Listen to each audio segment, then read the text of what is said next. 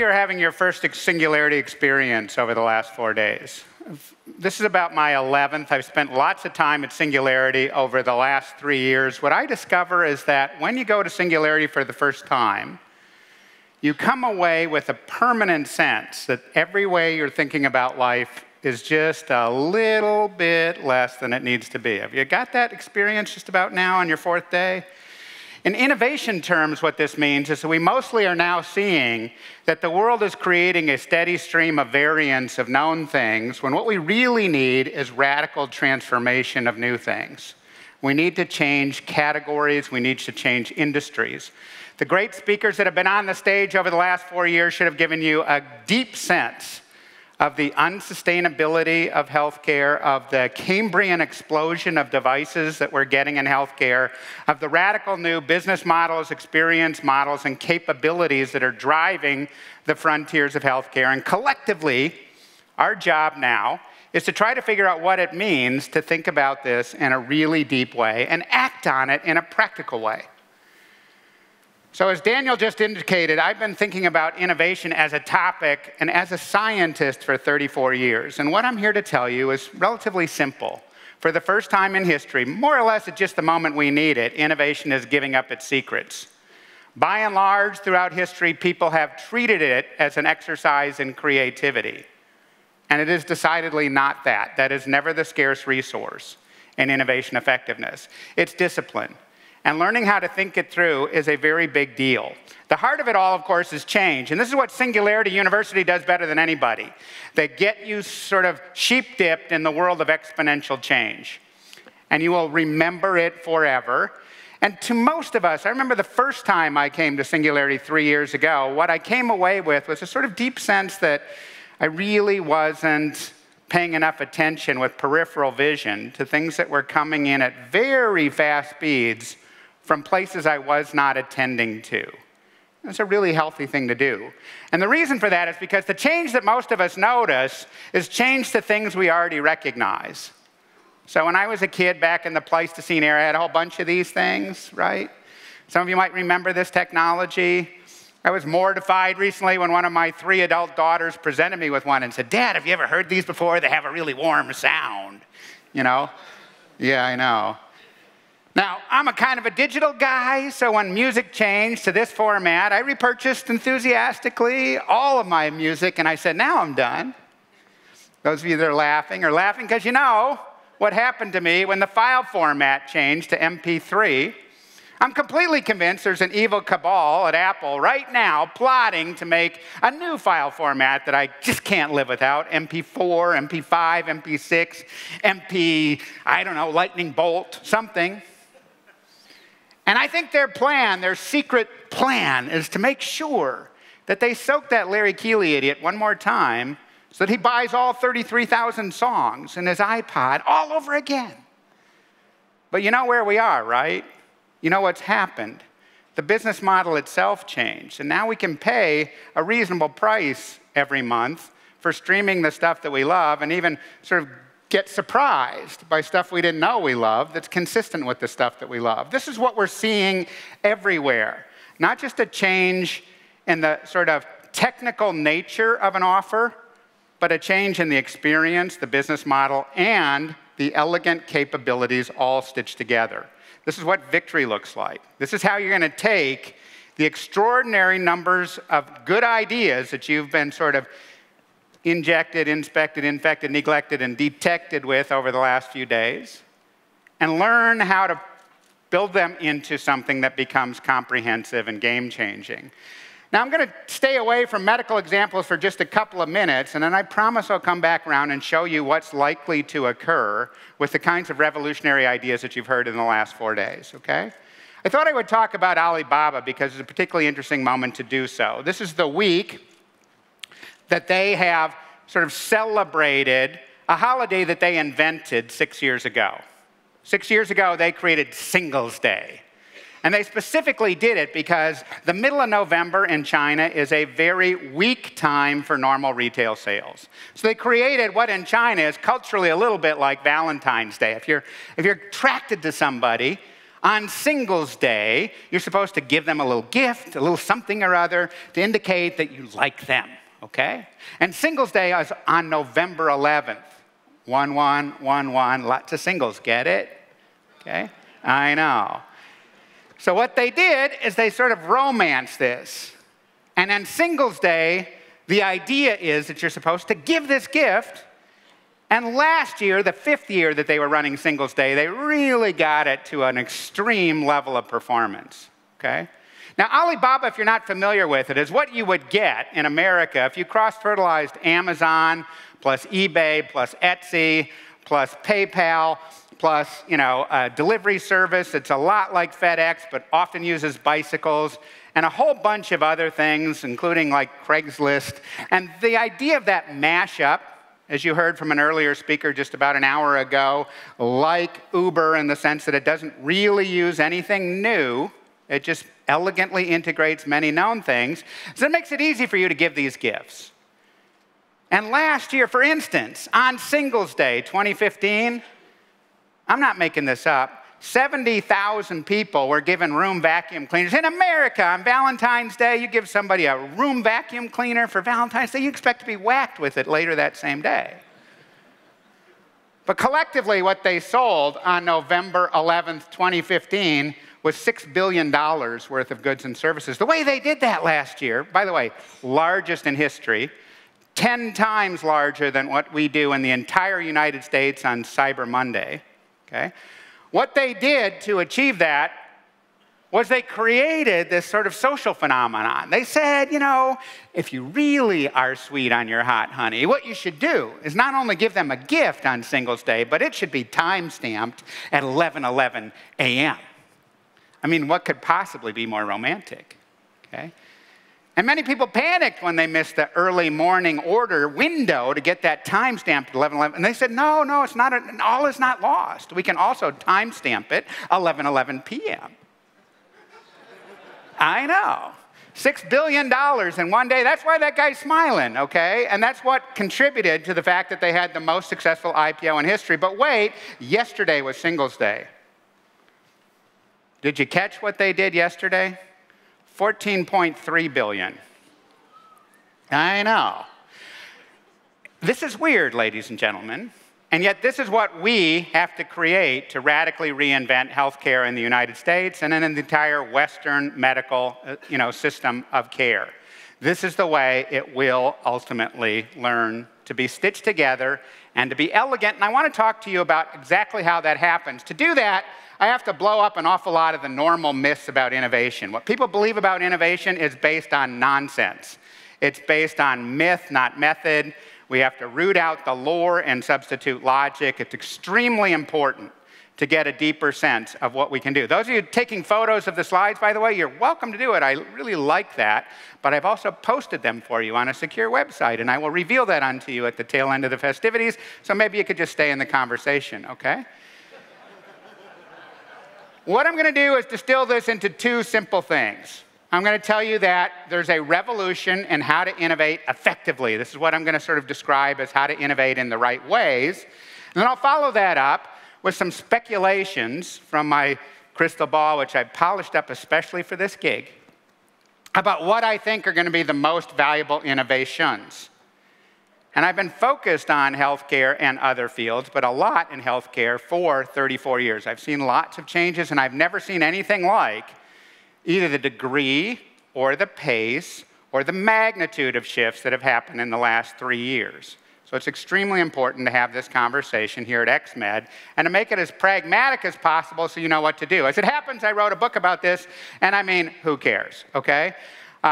What I'm sort of confessing with this particular slide is how stupid this was on my part. Why so stupid? This is because I have had in my firm for 29 years really great anthropologists, right? And I'm several years into the writing of this book. I walked by one of them in the hallway. She says, how's that book thing coming? And I said, oh, it's a slog. And she said, people don't read books anymore, don't you? So I'm illustrating how freaking stupid I am to have spent this much money trying to get the content right. Because she was right. People don't read books. I have several colleagues that have not yet read this book.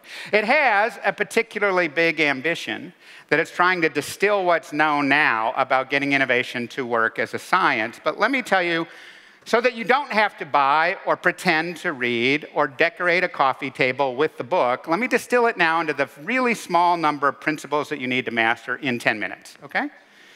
At the heart of this book was a really cool methodology. We took 1,200 innovations over a 200-year time frame. And we asked the question, do they have anything in common? We did this piece of research 19 years ago. Our hypothesis was a null set. We were comparing so many different things over such a long time frame that we assumed we would get very little real structure amongst the things that were game-changing, category-changing, globally shifting innovations. And we were as surprised as anybody else when we discovered that there are now, and wait for it, have always been 10 distinct types of innovation. That's what we did with a piece of cluster analytics, and these are those 10 types of innovation. The colors on this model are neither decorative nor random, and they really matter a lot. The colors in blue, 4 types of innovation that sort of really are the ways in which your firm sort of is structured, how its business model works, how it partners with others, how you get your unfair share of talent, and what signature processes you have. These are things that are frequently taught in business schools and places like that. In the middle, it's sort of gold color.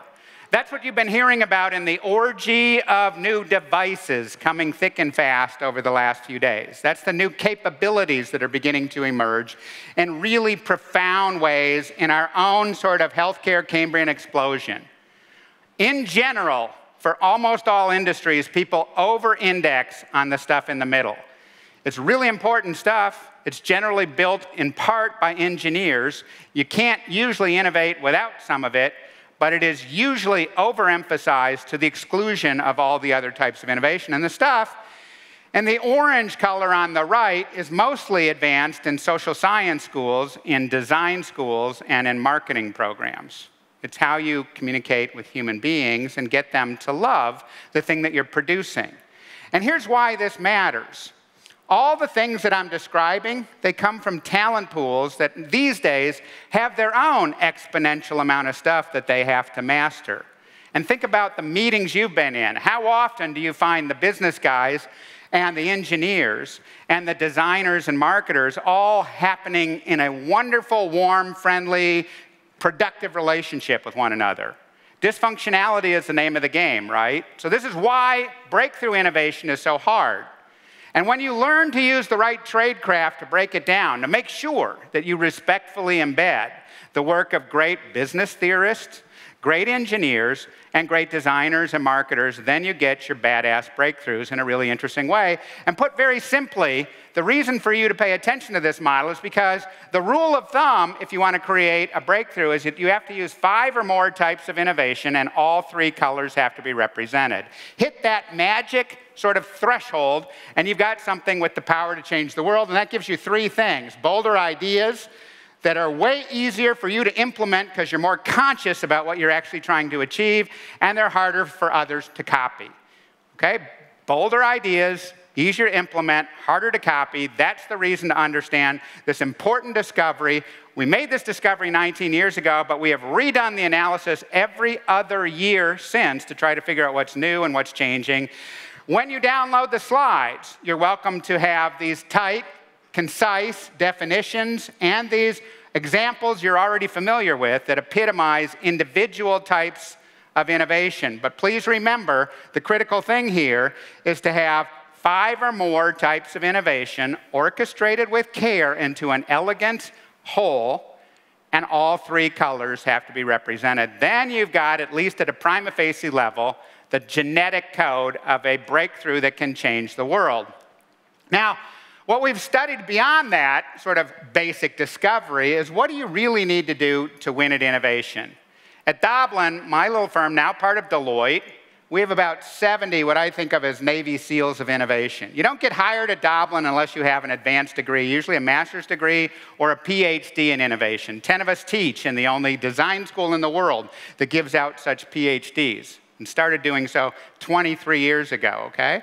In Doblin, you just have to be familiar with about 60 or 70 pieces of tradecraft. But what I've done for you to simplify everything is to sneeze onto the screen here the 10 that matter most.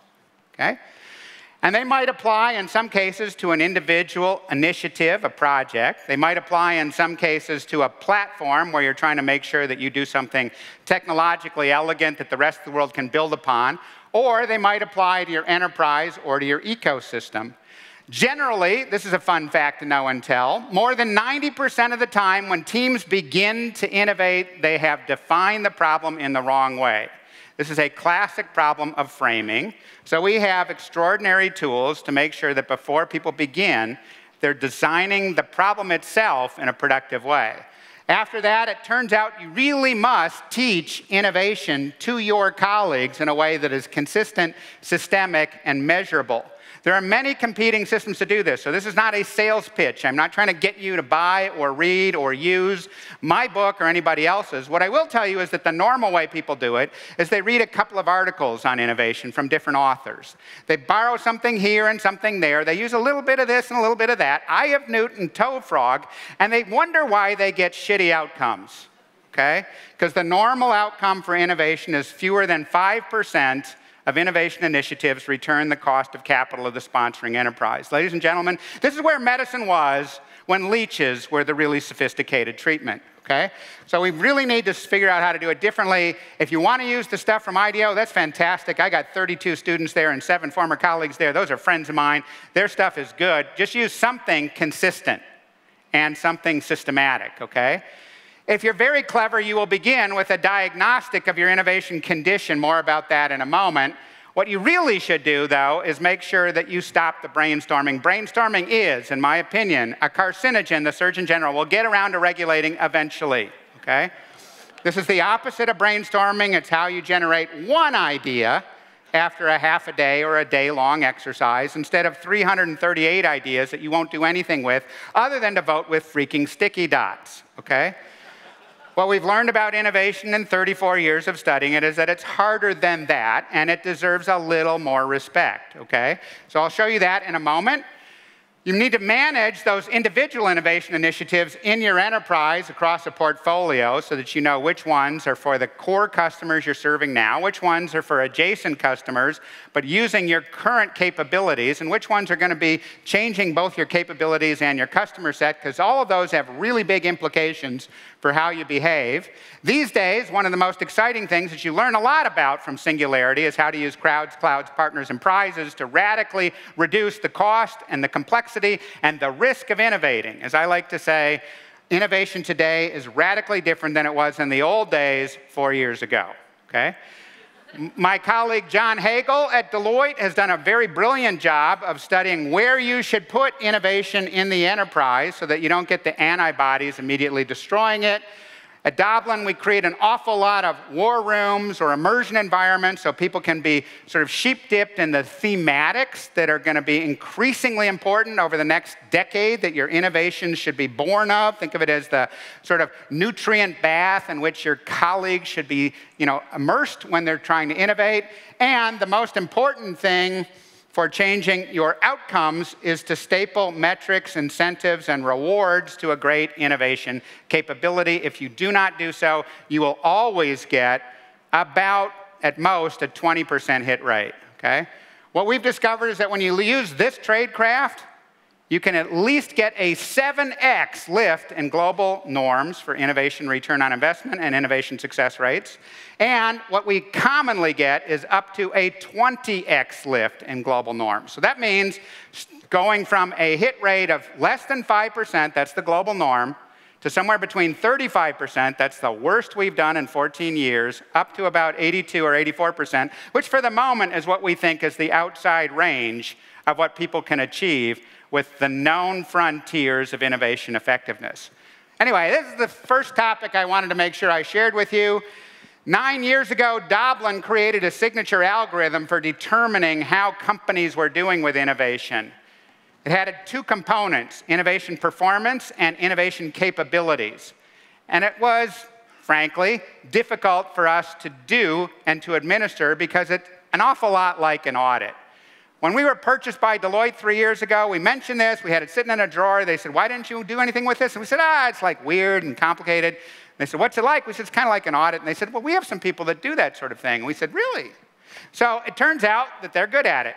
And now this is, in various forms, the industry's leading diagnostic. You don't know where you stand with innovation? Well, for goodness sakes, start with an audit, get your baseline, because you really won't be able to improve it dramatically if you don't know how to do so. That takes just a few weeks, and it's a really big help in figuring out how to intervene. This, as I like to say, is what cures brainstorming, okay? What you're seeing here is a student platform tool set that I give away to my graduate students in design schools and business schools and in engineering schools. And what it does is it allows a team to work for about a day to answer 14 questions in this order. This is what we call high protocol innovation. It's the same thing that keeps patients alive when they show up in an emergency room with blood spurting out of an artery. Even a sleepy student can tend to keep them alive because they're using high protocols. Protocols matter. It's what keeps your airplane in the sky when the commercial pilot is also tired, has been working a long shift, or there's windy conditions, and it's what will almost always give you a radically better answer and a much smaller number of bigger ideas when it comes time to pursue innovation. These 14 questions in order give you a great start.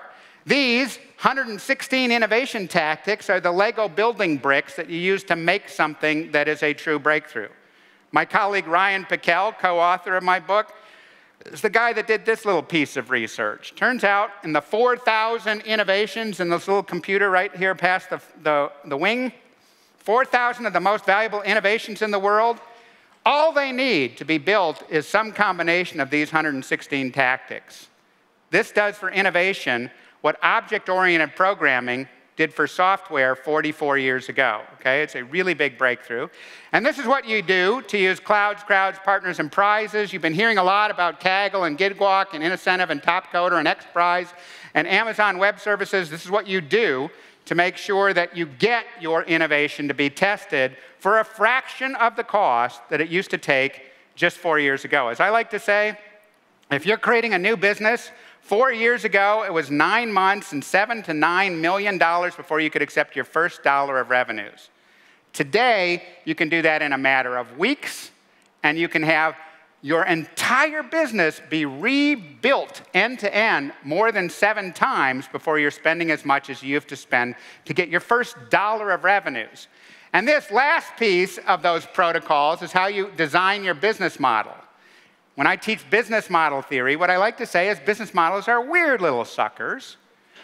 No successful business model has ever been the same in stage 1 as it is in stage 2 or stage 3.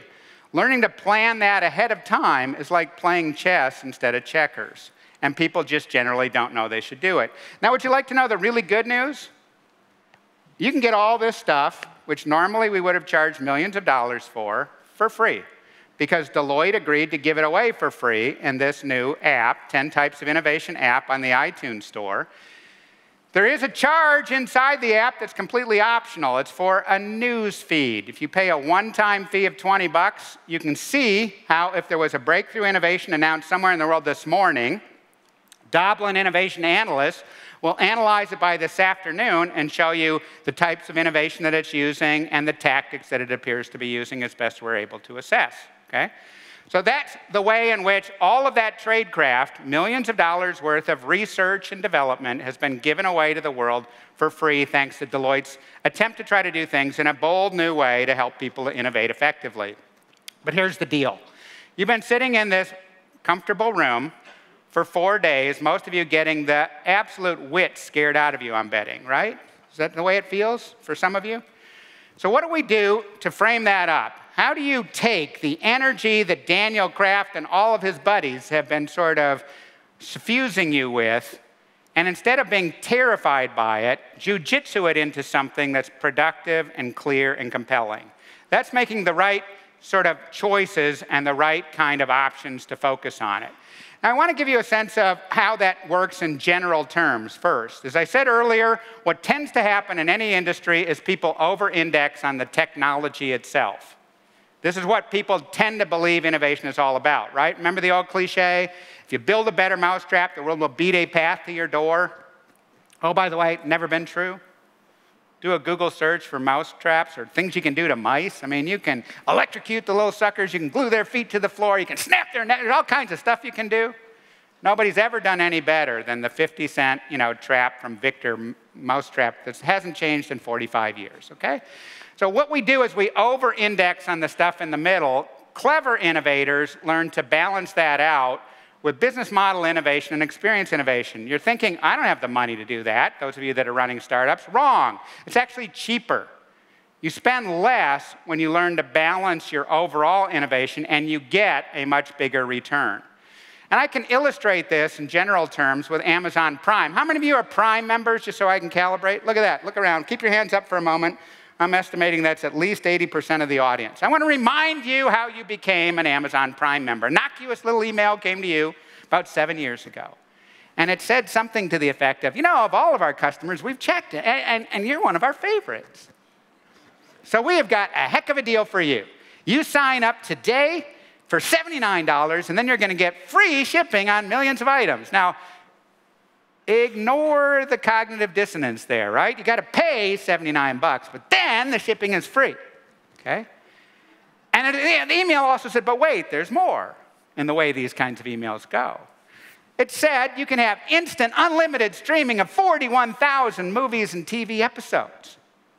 They got huge data at Amazon. They know exactly what 41,000 movies and TV episodes nobody ever watched, and you can watch all those you want for free. And there was one more little spiff. They said there's 350,000 things you can borrow and read on your Kindle. Don't even try to read it on your iPad, sucker. Got to have a Kindle. But you can then read all these things that we've got laying around that nobody ever reads. And what happened is millions of us signed up, and they moved from 2 types of innovation to 6 types of innovation, and the analysts went apeshit. The sort of complaint about Amazon by overeducated analysts always is that they live on very thin margins. So I want to show you how the analysts freaked out, okay? What they said is, geez, we think the average person is going to pay $79 but get $90 worth of services. Auga, dive, they're going to lose money on every customer. But think about your own behaviors. After you joined Amazon Prime, did you find yourself ordering more stuff? Yes. Did you order weirder shit? Right. This is what happens. Members end up spending 1.5 times as much in terms of purchases. That's 1.5 times as many purchases, and spend 2.4 times as much per year. The average person, after they join, spend $1,224 in a year as opposed to formerly $505. And that is precisely what caused these guys to say, whoa, this is really great. Just the incremental profits from the stuff that you would not have otherwise bought from Amazon made them $78 additional in profit from you after you became a Prime member. And last year, they raised the price to $99. How many of you, come on, show of hands, said, that's it, I'm dropping out of this program. I've had it with these people. 20 more bucks? One guy. Okay, one guy. And the rest of you, what did you do? You said, I'm going to have to buy more shit. On any given day, ladies and gentlemen, 90% of what Amazon ships goes to those of us in the room that are Prime members. This is a radical business model, a psychological business model, a business model that causes us to be loyal to the firm, except for this very smart gentleman who figured out he was getting hosed, okay? So it's a very interesting way to think about the way in which industries change, and it's what people don't do often enough when they create breakthrough businesses. Now, what's, I think, very popular in rooms like this, at times like this, is brilliant devices and brilliant new kinds of capabilities, and I'm betting that Elizabeth Holmes is a hero to many of you, as she is to me. I made all 3 of my daughters read her fantastic profile in The New Yorker, Blood Simpler by Ken Aletta. This woman is a complete inspiration to me and to every thinking person that I know. And look, she's using 9 types of innovation, And this is kind of the device-led, business model-led, experience-led kind of thing that most people think is the way it ought to work. This is the sort of genetic code of a unicorn, as they like to say in Wall Street investing terms, okay? Now, she's had a little setback this week with Safeway, right? $330 million hiccup, because she didn't hit her performance targets frequently or in time. But I think the thing that's interesting about this is we tend to be so blinded by this form of innovation that we don't even see that there are other choices that are less risky, more likely to succeed, and frankly, more elegant. I'm going to take you through some examples. Walgreens has been radically altering the experience that they're delivering in their stores, and specifically moving much of the magic into their app. 7 types of innovation. They are now both supporting hospital delivery systems and radically competing with them. It's a much better place to go get your flu shot, typically, and things like that. You've heard a lot about Watson in the last few days. If you happen to have $2.3 billion laying around and you want to invest in something really cool, you could do a lot worse than cognitive computing. And the ways in which this is working. One of my adult daughters was #1 in her medical school class a few years ago. I have not yet had the heart to tell her about Watson. If you meet her, please don't tell her. Watson reads 3,800 different, sort of publications a day and masters more stuff in a year than the doctor that gave birth to you mastered in a lifetime, okay? So this is a great thing to do if you have $2.3 billion that you're willing to spend. We at Deloitte did a great analysis of Watson, which you can have for free, and you can see how it's being used for surprising things now, like inferring ideal care flow models in hospital systems and in clinics in really interesting ways. Rock Health is a pretty exciting accelerator, and it's got a lot of startups. These are some of their startups in their portfolio that they've invested in. 5 types of innovation, but I want to be clear about this. No accelerator anywhere in the world, no incubator anywhere in the world has ever done any better than a 4x lift in innovation ROI compared to companies doing it on their own. Now, 4x is not nothing, but remember that what we think is the baseline norm for innovation effectiveness is 7x, and what we think is the outside range you can hit is 20x. So there's still some room to grow. I love Rock Health. We at Deloitte are partners at Rock Health.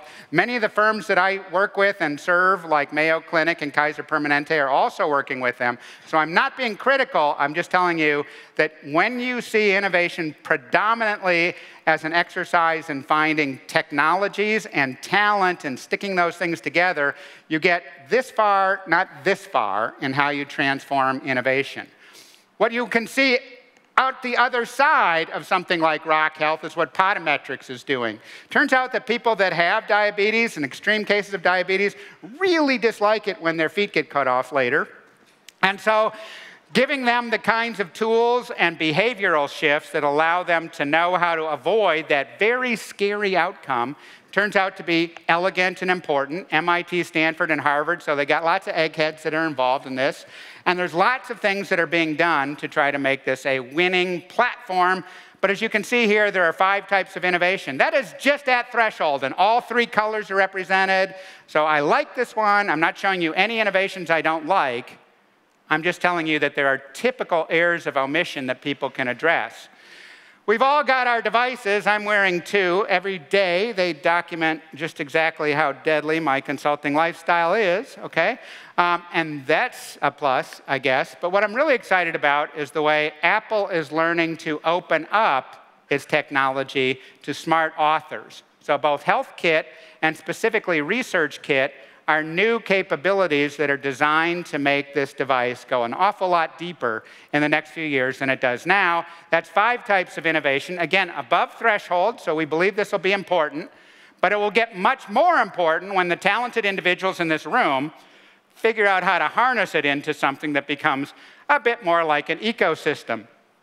Rally, now has sort of taken the spotlight technology, and this is, by the way, what mostly happens with tech startups is they get sort of subsumed into somebody else's business model and service model. And so Rally Health has bought Spotlight, and they're trying to do this to help sponsor individuals that are going through life stage shifts to be able to do what they're trying to do in a connected, social media-driven ecosystem, 5 types of innovation. Again, give us this sort of sense that this will be important. We kind of wish that they had done a few more in the blue area because that would make it much stronger. But let me tell you where I'm going with this. All the great innovations, the ones that are going to radically alter the practice of medicine, the economics of medicine, and the experience of medicine, are going to behave as ecosystems, not just individual technologies, and certainly not just technology platforms. Go to any cancer center in the world, MD Anderson, Memorial Sloan Kettering, all the best ones, they're orchestrating the activities of thousands of research professionals, tens of thousands of different firms, and they're orchestrating it around things that are increasingly custom-tailored to individuals and their circumstances. So that's what you're seeing in the way in which already complex, costly conditions are being tackled. But too often, people do that sort of catch-as-catch-can without conscious, systematic use of the tradecraft that actually makes it easier to do. So when you start to see the world this way, and this is something that's incredibly important to us at Deloitte, you begin to see that ecosystems today are everywhere. Indeed, I believe when the 21st century history of business is written, what it's going to ultimately say is that's the threshold, after we got through connecting a lot of the world digitally, when companies gave way to ecosystems that were organized to create things that really matter to people. Now, the free paper that Deloitte has written that you can get to read about this is called Business Ecosystems Come of Age. We had a bunch of us work on it for 9 months, and it's pretty thoughtful, and it's one of the best sort of such things you can get at this time, especially for the price. Free is a good price. But I thought I'd try to connect that together for you in this way. I believe this is one of the most important things I'm sharing with you as a speculation today. What you see in the world of innovation in healthcare is sort of numerically orchestrated this way. An explosion of devices, a smaller number of things that focus on behavioral change, yet smaller number of things that are trying to do deep analytics and software integration, and a very small number of very smart things that focus on integrated, costly conditions, okay? But too often, these things are separated into these layers. Why? Because that's how you hire talent, and that's how you direct the talent. What will be happening, ladies and gentlemen, inevitably, in this and every other field, is those will become connected into ecosystems. If you're busy working on a device, and you feel like I've just peed in your cornflakes, let me tell you that it is not me being mean. I'm very hopeful that you'll have a very successful experience with your device. You will sell it for a closet full of cash to somebody that will stitch it into an ecosystem. If you're thinking that way now, you're going to find that easier to do. And there will be a shakeout. So netting it out for you, ladies and gentlemen, here's my little, sort of crystal ball for you. We are in the midst of a very exciting Cambrian explosion. That is what Daniel Kraft and everybody on stage has helped you to see over the last 4 days. A beautiful, amazing, inspiring, sometimes shocking variety of new things that we're able to do all of a sudden because we're clever enough to think about those new capabilities. This is already leading to platform and app-level warfare that I think disguises the deeper, richer, more valuable pattern, which is the second thing, okay? The winners amongst that sort of warfare will be the people that do elegant integration. Think about a coral reef for a moment. What I love about coral reefs is the fish don't have to have staff meetings on Monday mornings, right? They don't have to say, hey, let's clean up this part of the reef over here. And hey, people, can we come together? The sharks are showing up all the time. It's like a constant shark lunch bar. Can we just get a little cleverer about how we're going to defend ourselves? None of that happens inside of a coral reef. A good coral reef is self-organizing, self-optimizing, and it's a system with no center. The elegant integrators of complicated things will be the ones that think that through. How are you going to pull the pieces together? How are you going to have, frankly, a richer ambition about what your innovation will address? And when you're very, very clever about that, and you partner with like-minded weirdos, what you will discover is that you can create the ecosystems that will matter the most about complicated conditions, around the most costly things that address what people are trying to do or what they're scared of. And specifically, we'll stitch together not just healthcare per se, but the rest of their life, a theme you've heard from lots of different speakers over the last 4 days. So ladies and gentlemen, that's my little gift to you, a way to look at innovation, pattern recognition, lots and lots of science behind these assertions. And the good news behind all of that is, of course, that you can be at the vanguard of this new world. If you want the notes, you want the slides, please help yourself. Clientweb.doblin.com is the secure website. It's going to ask you for an event code. That'll be XMED, and that will get you all of today's slides. I just can't tell you how much I appreciate being in a room of people that I believe will change one of the most important parts of this or any other economy in the world. We don't figure out how to do this in a radically better way. We change the standard of living of everybody in the West, their expectations and what we can afford and how they're going to survive or thrive or have a very difficult, short, and brutish life. It's a very important topic. I love being in a room filled with talent that are trying to take it seriously. 57 years ago, George Bernard Shaw wrote something that's always been inspiring to me as a guy in the design and business innovation field. He said, you know, God may have made this world, but that's really no excuse for us not to make it better. And that's our job, ladies and gentlemen. When you do it right, it's the hardest work you'll ever truly love, and it'll change people's lives, your lives, your colleagues' lives, and of course, the lives of the people you're in business to serve. Thank you very much for the chance to be here with you.